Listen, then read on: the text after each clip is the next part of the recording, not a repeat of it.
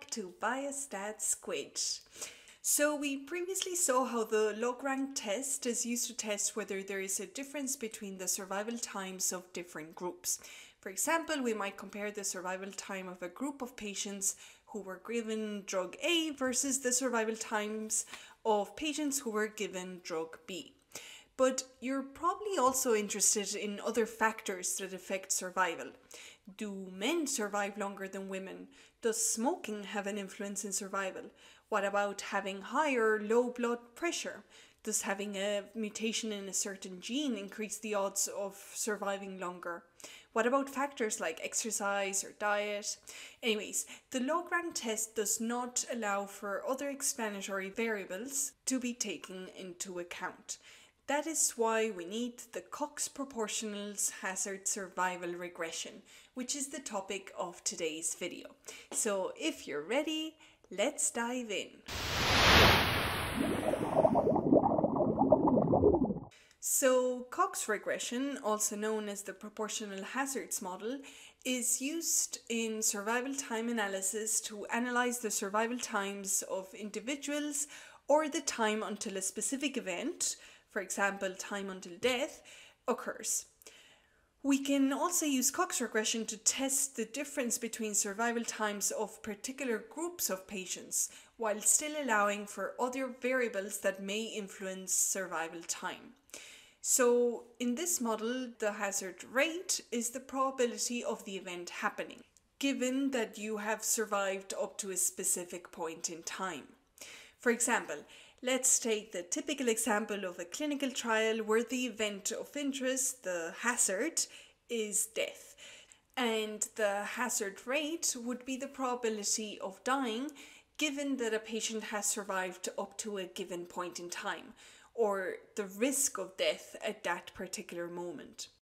And as we said, the nice thing about COX regression is that you can include covariates, which are independent variables that you may think influence the time to event. These covariates can be categorical, for example, gender, but they can also be discrete or continuous, for example, blood pressure, and are used to model how different factors affect the hazard function. But now let's move on to the outputs of COX regression. So what do we actually get after performing COX regression? And I'm going to talk about coefficients and hazard ratios. So the COX model mathematically models the hazard function as a function of covariates. Your covariates are just your independent variables, right? So for every covariate, we will get a coefficient. And the coefficients, these beta numbers, indicate the log hazard ratio associated with that specific covariate, assuming that all other covariates remain constant. So let's take this bit by bit. A positive coefficient, so when beta is bigger than 0, indicates an increase in the log hazard, so a higher risk. A negative coefficient indicates a decrease in the log hazard, and a coefficient of around 0 means that there is no difference in the hazard. So the variable has null or very little effect on the survival time. For example, if a covariate, let's take age, has a coefficient of 0.2, it means that a 1 unit increase of the covariate, so being 1 year older, is associated with a 20% increase in the log hazard of the event. Okay, but what does a 20% increase in the log hazard of the event even mean? Coefficients are a bit difficult to interpret because they're in the log hazard scale. So to make it easier to interpret, we can kind of remove the logarithm by taking the exponential, and then we get the hazard ratio. So the hazard ratio is just the exponentiated form of the coefficient, and it quantifies the relative change in the hazard of the event for a 1 unit change in the covariate. So hazard ratios we can interpret directly.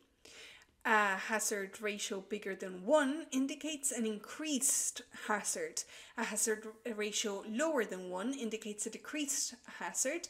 And if the hazard ratio is around 1, it indicates that there's no big change in the hazard. So let's have a look at a specific example. For example, we're studying the effect of a new medication, drug A, on the survival of patients with a specific medical condition, and we're comparing it to a standard treatment, which is drug B. And we obtain a hazard ratio of 0.6. This means that patients who received drug A had a 40% lower hazard of death compared to those who received drug B. In other words, the risk of death was reduced by 40% in the drug A group. Nice, so these are the main outputs of COX regression, but let's put it all together and have a look at also p-values and other metrics with an example. So again, typical example of a clinical trial setting. We're studying the survival time after being diagnosed with a disease, and there's a promising new drug in development, drug A, and we'd like to see if it actually improves survival time compared to the current treatment, drug B. But we'd also like to take into account the difference in survival time of females compared to males, and we also want to correct for age at diagnosis, so the age the patient has when he or she was diagnosed. So our predictors or covariates are the treatment, so the drug that was used, gender and age. And since we have multiple independent variables or predictors, we need COX regression. So these are the results. So first, let's have a look at the significance of the results. Now, we're using a significance threshold of 0.05, which means that only age and gender were significantly associated with the length of survival because they have a p-value lower than 0.05.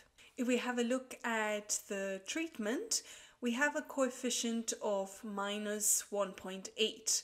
So again, this is the logarithm of the hazard ratio. Since it's negative, it suggests that there's a decrease in the log hazard, which indicates a lower risk of the event. However, this difference with drug B is not significantly different if we look at the p-value. But if we want to get a better or more direct interpretation, we can directly look at the hazard ratio. So the hazard ratio is just the exponentiated form of minus 1.8, so e to the power of minus 1.8, which is 0.152. And this basically is telling us that a person receiving drug A is 0.152 times as likely to die at any time as a patient receiving drug B. In other words, the risk of dying associated with drug A appears to be much lower. However, the confidence interval also contains 1, which indicates that there may not be any difference in the risk between the two treatments. If we move on to age, the hazard ratio for age is 1.25, which indicates that a patient who is 1 year older than another patient, both being given the same treatment and of the same gender, has an increased risk for dying by a factor of 1.25. Note that in this case, the confidence interval does not contain 1, indicating that there's actually a statistical significance of age. And finally, gender has a negative regression coefficient, meaning that women have a decreased log hazard of death compared to men. And remember that to get a more intuitive interpretation, we can just exponentiate it or look directly at the hazard ratio. And in this case, it's approximately 0.4. In other words, women have a 40% lower risk of death compared to men, given the same treatment and of the same age. I just wanted to quickly say that with any other statistical test, COX regression comes with some assumptions, and you need to check if you meet these assumptions before you use Cox regression or any other statistical test on your data as a violation of them can lead to false conclusions. So, for example, Cox regression assumes that the hazard or the risk of the event happening at any given time for any patient or any individual is proportional to the hazard for any other individual. In other words, the relative risk of the event is assumed to be constant over time. Another assumption is that the survival time of one individual should not affect the survival time of another individual. And finally, I'll perhaps mention that censoring is independent of the survival time. So if censoring is actually related to the event of interest, that could bias the results. Anyway, these are just some of the key assumptions of the Cox regression, but there are some others. Nice! So I hope this video gave you a clear understanding on how to interpret the Cox regression analysis results. If you have any questions or comments, please leave them down below. I'm always happy to hear feedback. You can also find additional resources and useful links in biostatsquid.com. And I think that is it. Have a squid-tastic day and see you in the next one.